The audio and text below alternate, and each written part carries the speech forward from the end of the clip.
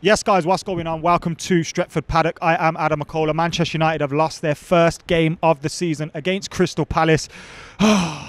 We lost against them last season at Old Trafford in the Premier League, and we've gone and done it again this time around as well. 3-1 on the day. Wilfried Zaha was absolutely fantastic for them. Andros Townsend got the opening goal for them as well. There was a little bit of controversy with VAR, penalty decisions, this, that and the other. But ultimately, Manchester United were not good enough today.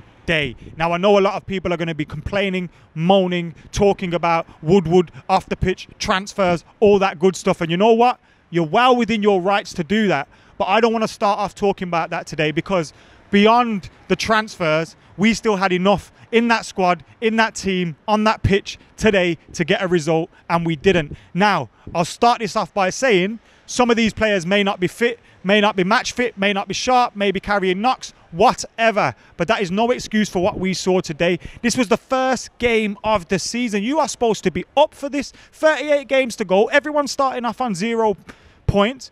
Let's go and make a statement here today at Old Trafford in the first game. But we didn't. We were abysmal from the start. Poor free kicks being given away. Paul Pogba gave away 2, 3, 4 free kicks in the first 10 minutes. Gave away 2, 3 passes in the first 15 minutes. I was scratching my head when he started, thinking, why is Pogba starting today? He had coronavirus 2 weeks ago. Like, why is he starting today? He hasn't had a full fitness, full pre-season with us, whatever pre-season we had. He hasn't played for France in the international break. Why is he starting today? Surely Donny van der Beek, who played alongside McTominay, who also started against Villa at Villa Park, would have been the better option. He's played for Holland in the UEFA Nations League. He's got a little bit of fitness in him. I didn't get that decision. Now, maybe because Donny van der Beek's never played in the Premier League before.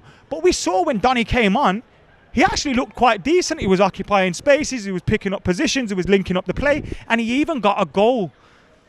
Why didn't he start? Bring on Pogba from the bench to try and change things up if needed, because he clearly wasn't fit enough today. Up front, Rashford, Martial, Daniel James. Martial had a poor game in terms of when he got the ball to him, it never quite stuck to him, or when he had the chance to shoot, he wouldn't get his shot away, or when he had a chance to play someone and he wouldn't do that, but he was also starved of service. Daniel James, Marcus Rashford today, not good enough. Not good enough. Marcus Rashford, I can't remember really talking about him during the game, and that's because he didn't do much in that game. Now, I know towards the back end of last season, he had an injury. I know he missed England in international duty through an injury, but if you're injured, Ollie, don't play him. If he's injured, don't play him. It's as simple as that. We had Daniel James on the right. He's not a right winger. He plays on the left. I know he's better from the left. But please, do something. If that weren't Ole Gunnar Solskjaer saying to Ed Woodward, are you seeing who I need to play on this right wing right now? Are you seeing? Because Daniel James isn't good enough. I'd fear that he's probably not even good enough for our under-23s. Like, because some of the players in the 23s are absolute quality. Would he get in that team? I don't know. And I don't want to be too disrespectful about him, because, you know what? I feel sorry for him at times. And it was a hard year for him last year. But ultimately, I have to talk about what I see on the pitch. And it wasn't good enough today. It wasn't good enough. Further back, Scott McTominay alongside Pogba. I thought Scott McTominay did well at times in terms of fighting, scrapping, doing all that. But in terms of quality, he hasn't got it. The guy we looked to for quality next to him, he didn't have it today. He didn't have the legs. He didn't have the temperament. You could probably tell he was unfit, but he started. So you have to judge him on what we saw. Wasn't good enough. In the defence, £110 million centre-halves? If we were to sell them today, how much would we get for them? We wouldn't get 80 million combined for both of them. Never mind 80 million for Harry Maguire. We wouldn't, I don't know what we'd get for them. But they don't look like Manchester United centre-halves. You're getting bullied by Jordan Ayew and Wilfried Zaha. Ain't the biggest of strikers. They're not these big strapping lads that are going to fuck you around and throw you around and hurt you.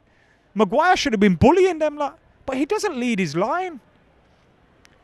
Treat Ayew and Zaha like the Greek police, bruv. What are you doing? Like, I don't get it. We don't see him bullying everyone, sorting the line out, demanding more from Lindelof, demanding more from Shaw, demanding more from Fosu Mensah or Wan-Bissaka, who's ever. I didn't see it.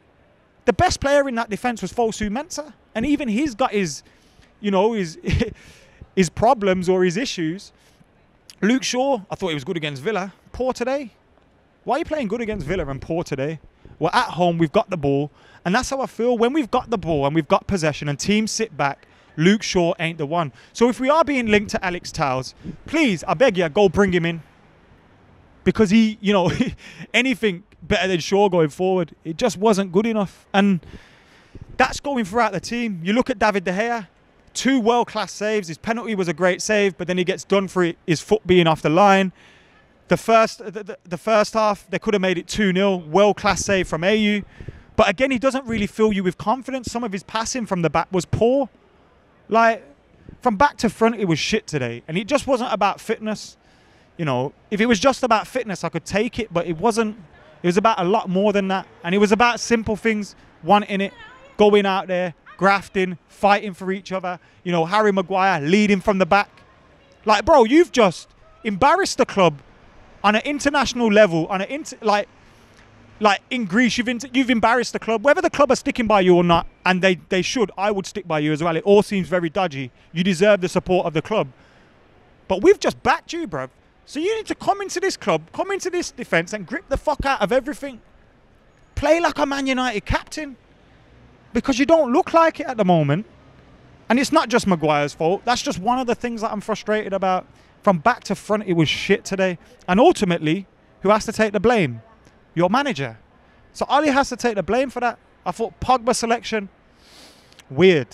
I thought Daniel James selection, we had no other choice. I picked Daniel James in my predicted 11 because I thought he would have started. But personally, Mason Greenwood's got more ability in his 1 foot than Daniel James has, and you start him, you saw the difference when he come on. But overall, we had enough out there today.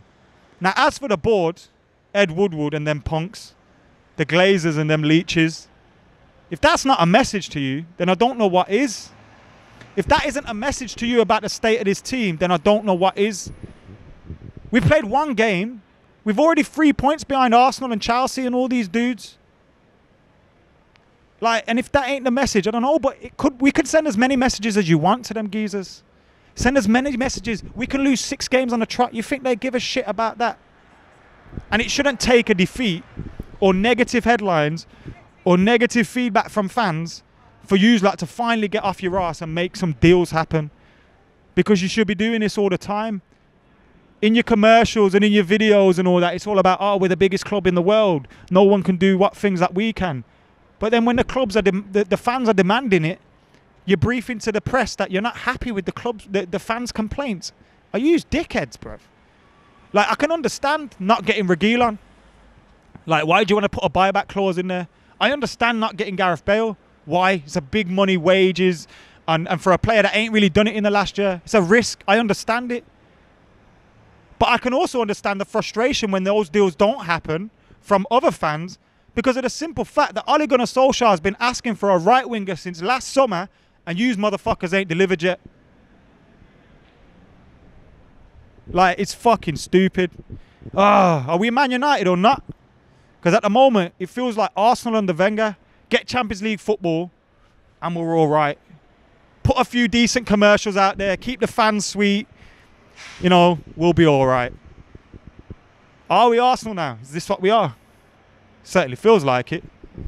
Anyway, guys, let us know what you thought in the comments below. I hate to start off the season like this because it's fucking depressing. But thank you for tuning in. Make sure you like, comment, share, and subscribe. I've been Adam McKola. United are lost. We're out of here.